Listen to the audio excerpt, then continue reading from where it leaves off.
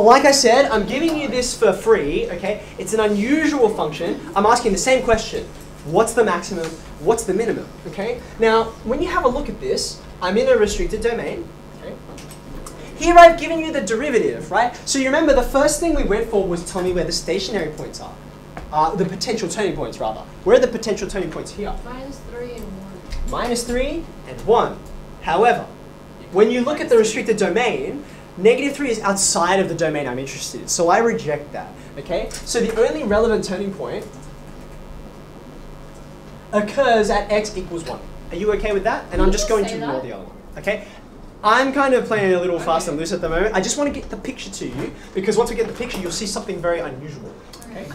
Now, I'm going to do my table of values now, okay? But something unusual comes out when we do this, okay? How many columns am I going to need?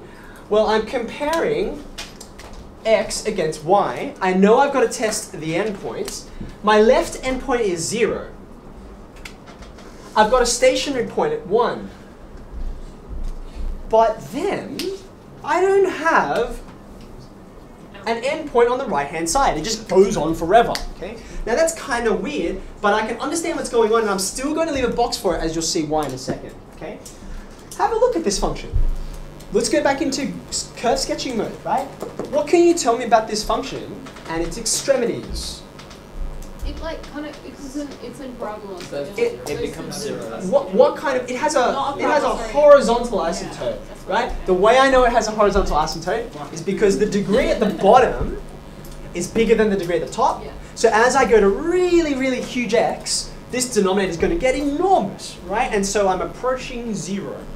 Yes. So what I'm going to put here, because it doesn't have an endpoint, it does though have a behavior that it does as I go further and further and further, okay? So that's important to me. That will factor into my maximum or my minimum. Okay?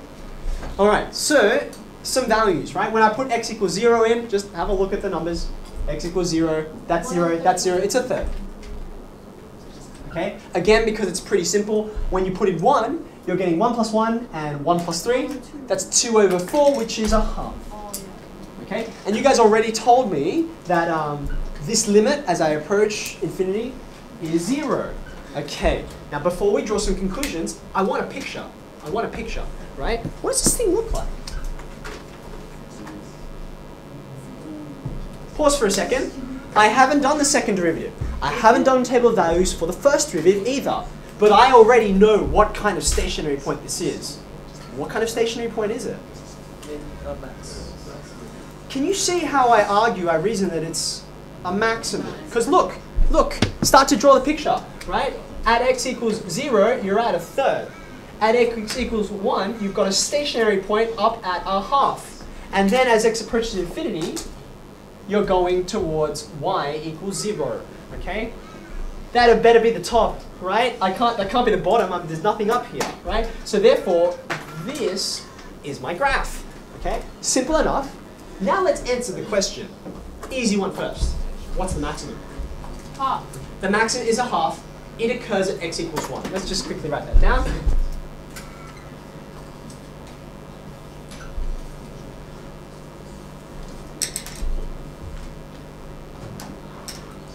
Okay.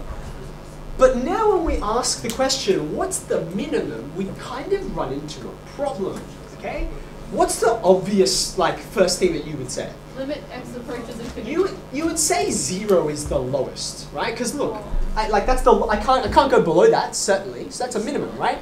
Except for the problem, just like when I said, okay, for a point of inflection, you need to have a point, right? You can't have out of discontinuity. You can't say, oh, there I am, because it's discontinuous. Now, when do I get to y equals 0? Never. And the answer is I don't ever get there, right? There's no turning point, which means I wiggle up from the bottom, okay? I'm never going to get to 0.